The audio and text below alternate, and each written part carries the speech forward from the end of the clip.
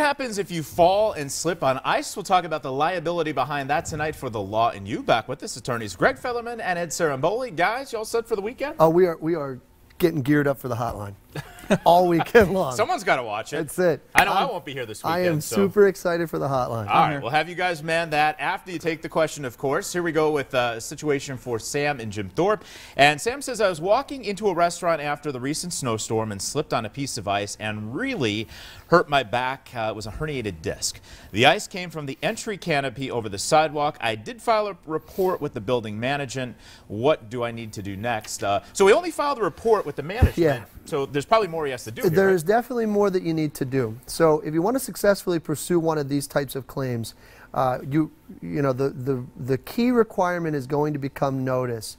Was the premises on notice of this particular hazard? So you really want to get photographs, and if the canopy was in any way defective or not designed properly, where the water was running off of it and it should have been, you really got to have photographs in order to document this so that ultimately you're going to be able to prove that the restaurant knew about this particular condition and didn't do anything to remedy it or make it safe.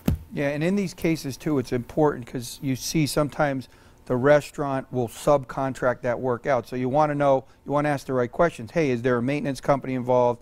You know, make sure you do your due diligence now because you don't want to be chasing that later. But pictures, report, know who your defendants are, and get to the doctor because, you know, it sounds like you have a herniated disc. Do your medical treatment, and, you know, this is the time of year when we see a lot of these ice fall cases, and they are tough to win. But if you do it right, you can win. Well, there's a lot more winter to come yet, so our viewers who may find themselves in a slip and fall and they want to call you, how can they do that? Is that a prediction on winter? We got more winter coming?